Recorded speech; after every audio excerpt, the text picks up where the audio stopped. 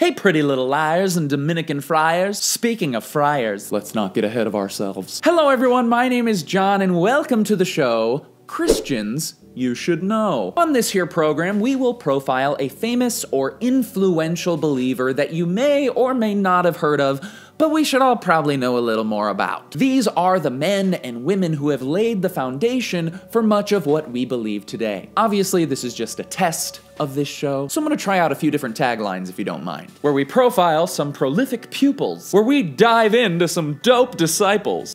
I hate myself. Anyway, today, we are gonna be talking about the famous Thomas Aquinas. Hey, I've heard of him. Yeah, that's what I said. You've probably heard of him, but you don't know much about him specifically, so we're gonna learn a little bit more about him today. That's the whole point of the Thomas Aquinas in his time was a Dominican friar and doctor of the church, which is a special ranking given by the Catholic Church to its most prolific leaders and theologians. But let's roll it back a little bit. Let's go back to the beginning. Before he was Thomas Aquinas, and he was just Lil Tommy. Little Tommy Aquini was born in the 13th century to a well-off, noble Italian family. Many of Thomas's brothers were destined for a career in the military, but as the youngest sibling, Thomas's career path pointed towards the church. His uncle was the abbot or leader of a Benedictine monastery. And so at the very early age of 5, Thomas was sent there for his schooling. However, due to some political unrest and military conflict at the time, Thomas was forced to move his education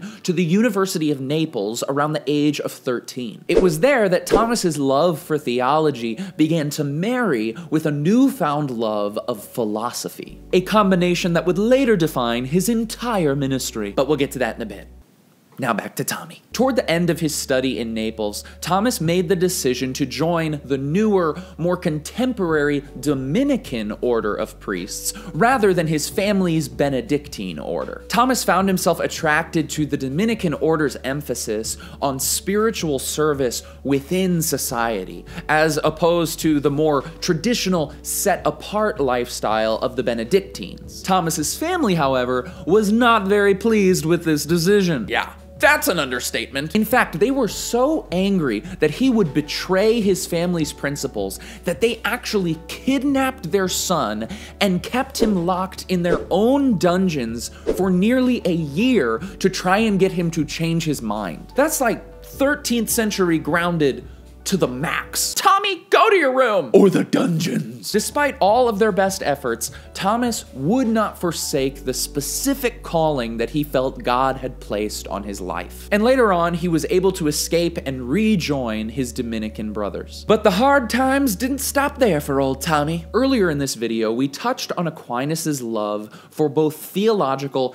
and philosophical thought. During his schooling, Thomas was attracted to the teachings of Aristotle, and he began to believe that some of the reason and logic of philosophy could be used as a basis for defending and understanding Christian theology. And so through this study, Thomas Aquinas became a huge proponent of what is called natural theology. Natural theology provides arguments for the existence of God based on reason and logic, rather than revealed theology, which provides its arguments based on scriptural analysis and religious experience. During a medieval era where it was traditionally believed that faith and reason were in direct opposition, Thomas Aquinas believed that they both could work in collaboration because both kinds of knowledge come from God himself. Thomas believed that revelation or faith could guide our reason, keeping us from making mistakes, while reason could provide clarity and help to demystify faith.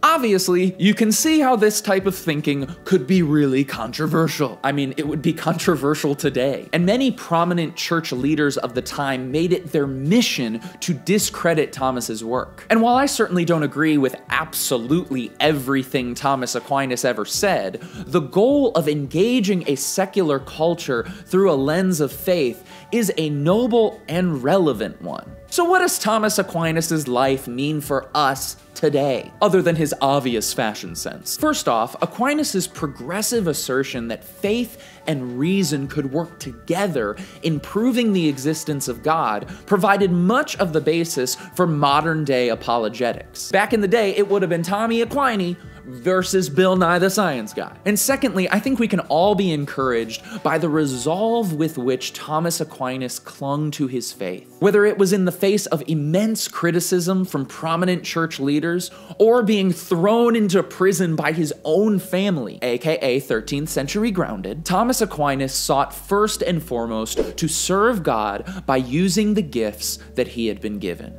And whether you agree with his philosophy or not, that is a mission and that is a life that we can all aspire to. Hey friends, thank you so much for watching this video. I hope you enjoyed it. We are at the end of January, which means we are at the end of our little experiment. So now comes the time. You have watched, hopefully, all of these brand new types of videos, and now it is time to vote. But before you do, before you go down in the description and click that link and vote, let's do a little bit of a recap. First, we had testimony. God is going to get you where he wants you to go, sometimes against your best efforts. And at some point, again, hopefully earlier than I did, you're gonna have to just put aside your reservations or your fears or your stubbornness or your anxiety. You're gonna have to put all that aside, and you're just gonna have to say, okay, God, I surrender. Then we had the Inspiration Club. Something that I believe is that nothing inspires excellence more than excellence. What I mean by that is when I go and see other people do what they do at the highest possible level, whether it be filmmaking or writing or preaching or calf roping, whatever, it inspires me to reach for higher levels in what I do. Last week, we looked at a show called Lens of Faith. Obviously, when someone abuses someone else, the abuser's actions are not at all above reproach. However, when you seek to hide the sins and crimes of fellow church leaders, you are no longer living above reproach either. And finally, today, we had Christians You Should Know. If you haven't watched one of those previous videos, please go back now and watch it, and then go and click the link in the description below to cast your vote. Which of these 4 shows do you want to see added to our regular Friday lineup? I really need your feedback here because I am very excited about this. That is all I have for you. Don't forget, please go cast your vote. I love you all. Keep being awesome.